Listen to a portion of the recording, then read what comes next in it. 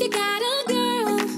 Don't mean no disrespect, but thoughts of you rule my world.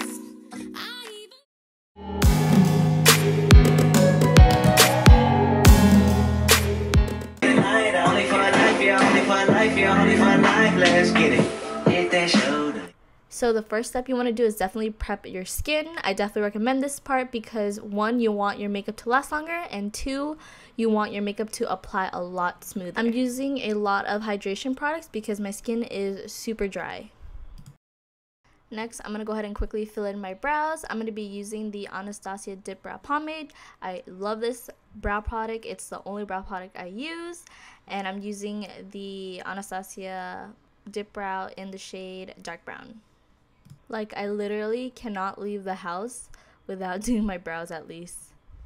For primer, I'm going to be using the Estee Edit Radiance Activator. This is going to help with luminous and hydration. And like I said, I'm very dry, so this definitely helps with that. Next, I'm going to be taking my Kat Von D Lock It Concealer. I love this. I love using this as an eye primer. It has so much coverage, and it gives us a great canvas to apply eyeshadow. So the palette I'm going to be using is the Huda Beauty palette, the Rose Gold Edition. The first shade I'm going to go in is called Sandalwood. I love this color because it's great as a transition shade, and I'm just applying that on the crease. It has a tint of warmth into it, and I love that for my skin tone because, as you can see, I am tan, and anything warm on the eyes looks so pretty on tan skin and on any skin color, but typically on tan skin. So next, I'm going to go in with the shade Henna, and basically I'm applying that right underneath the crease color shade that we used.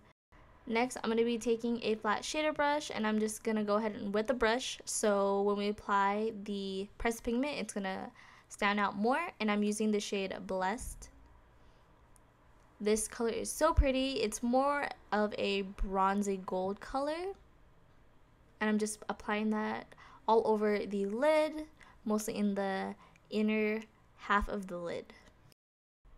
So next, I'm going to be taking the shade Cocoa, and I'm going to be applying that in the outer half of the eyes to add some definition.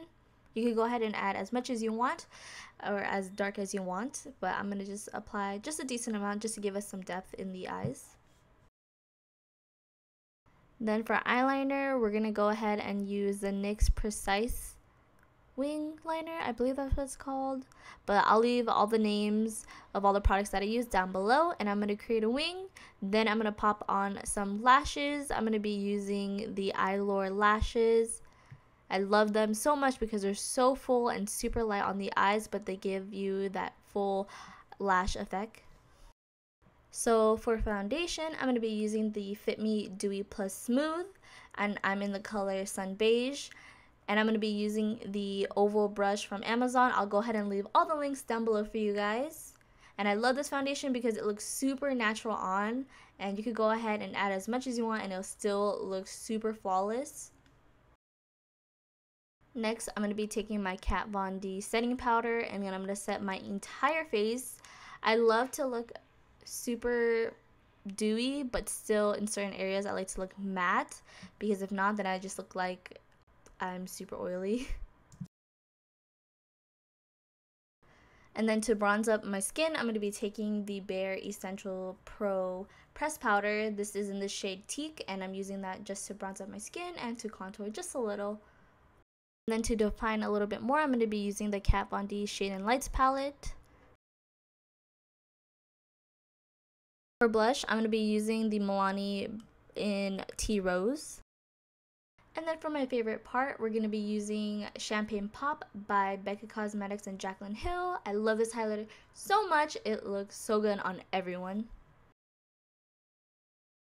And then for lipstick, I'm going to be using the Milani lipstick in the shade Toasted Truffle.